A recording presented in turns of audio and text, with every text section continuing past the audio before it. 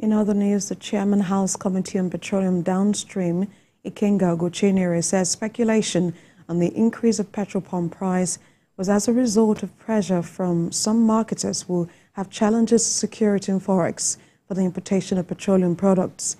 He said this at a press conference in Idiato North local government area of Imo State. TVC's Prince Uba reports. Nigerians woke up recently with speculations of possible increment of petroleum products by the Nigerian National Petroleum Company Limited, which led to panic buying.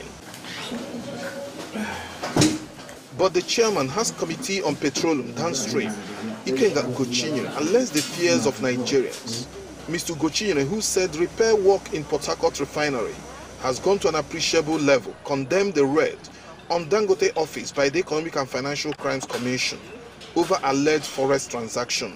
I thought that the way the company was raided is unhealthy. It's also wrong, contrary to our desire to attract foreign investment into the country. And coming at this particular time, I feel the motive is not just investigation. Maybe somebody just, because even before they got there, the news was all over the place that they have gotten up. It's a business place.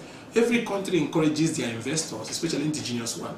Here you have a company that have put in, billions of dollars, over 12, 13, 18 billion dollars in building such, a powerful edifice that is going to create hundreds, if not millions of direct and indirect jobs, that is going to refine our product, thereby reducing pressure on FS, and again get this product to the Nigerian people, locally refined, and even export to neighboring African countries, thereby bringing in foreign investment. The federal lawmaker also commended the EFCC and the Ministry of Humanitarian Affairs for their efforts to unravel the alleged transfer of 44 billion naira meant for the federal government social investment program to private accounts by the last administration.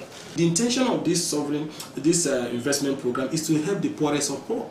Now people are crying all over different parts of the country, and now here somebody kept that money, did not even pay them, and then before you know it, because there's a change of government, started moving it into private accounts. And now they discovered it, and then the woman that is involved and those who has benefited from this criminal enterprise is not trying to either blackmail the EFCC or blackmail Beta Edu to try to play to diversionary activities. These are not the issue. While noting that Nigerians are going through difficult times, he commended the federal government for the steps to push more palliatives to federal constituencies, which will be supervised by the lawmakers to ensure it gets to the indigents in their constituencies.